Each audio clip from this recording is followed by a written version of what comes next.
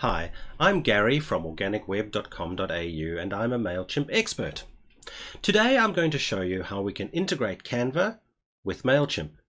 So what we can do then is create our graphic designs in Canva and save them automatically into our Content Studio in Mailchimp.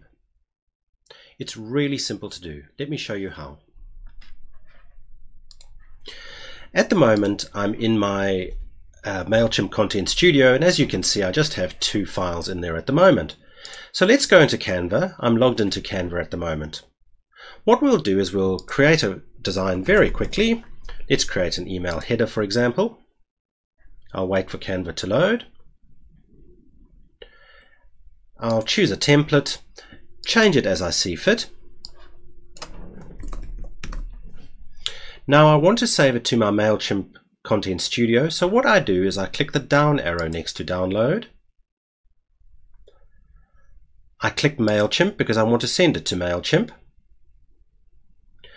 Because this is the very first time I'm doing this, I need to connect to Mailchimp. In the future I won't need to do this, so I click connect to Mailchimp. Now you probably won't see the Mailchimp login screen pop up, but I'll very quickly enter my Mailchimp login details,